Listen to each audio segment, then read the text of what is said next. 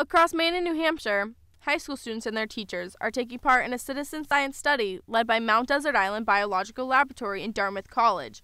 They are searching for dangerous levels of arsenic in our groundwater. We had 85 well water samples that we took from different places around Waterville, so like different businesses, different houses of students, and we sent those to Dartmouth, and out of all of the samples we sent, we got 15 samples back that were above the EPA's limit of 10 parts per billion of arsenic. It turns out arsenic is really the most dangerous element to have in drinking water. It can have these really profound effects on your health. It can cause cardiac problems. It can cause cancer over time. We're learning that it can affect the developmental neurobiology of children and can affect IQ. So what we're doing about that is that we're sending each of the houses with a zero water filter, and that's supposed to help filter out the arsenic, and then we're retesting those houses to see if anything's changed. So normally getting full house filters for the arsenic is very expensive, and it can be up in the thousands. We purchased this filter. It's called Zero Water. It's about $20 and it's very affordable for people. It filters out the arsenic in the water so it's safe for people to drink.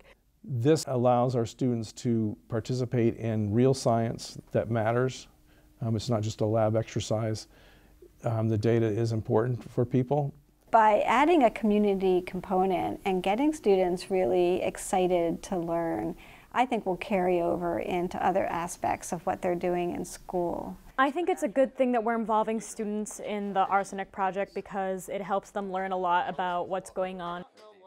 An earlier version of the study gave students valuable results, but they struggled to communicate the data. We definitely wanted the students to be grappling with the data and trying to interpret it for their communities, but we realized at the end of that project we hadn't really provided enough training or tools for that to happen. This time we have a real focus on data literacy, like how can we help people grapple with numbers.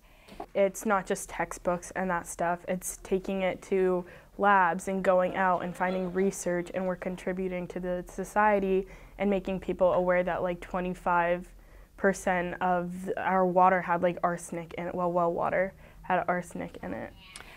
I hope that young people feel empowered by this project, that they realize that one person can make a difference, that they can, by getting involved and being serious about the work and following through and communicating what they're finding, that they are serving a good purpose in their community, that, that they are perhaps saving someone's life.